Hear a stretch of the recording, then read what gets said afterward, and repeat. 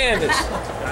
All right, Sean, serious stuff. Not yet? Okay. Okay, yes. You gotta have Sirius come back to the room. Speaking of fight, That was a great fight. It gave everybody, thank you. It gave everybody what they wanted. in what ways? In every way that you can expect. You know, Sean showed that he can be a very good boxer and he can beat a very good boxer. Then, of course, AB showed that he came back and he wasn't giving up, and he caught Sean in, was 11th round, 12th round? Yeah. You know, so. And you said, what went through your head when he got knocked down?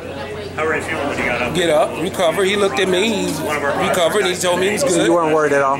No. I mean, you know, it's the first time it happened, so you don't know what's going to happen, but he got up. He didn't wobble, you know what I mean? Yeah. He got up. So.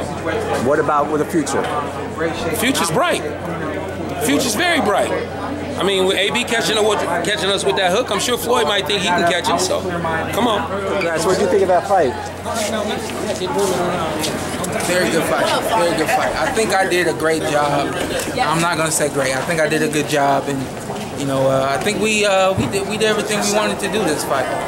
Okay, now you said Big Brother might get revenge for little brother. You mean you like to face Floyd? We'll see what happens. Yeah, man. Y'all know who his Big Brother is. What do you think, Broner? I mean, did anything surprise you about the way he was? His strength?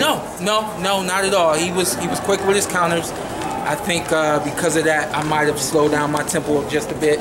But ultimately, we did a good job.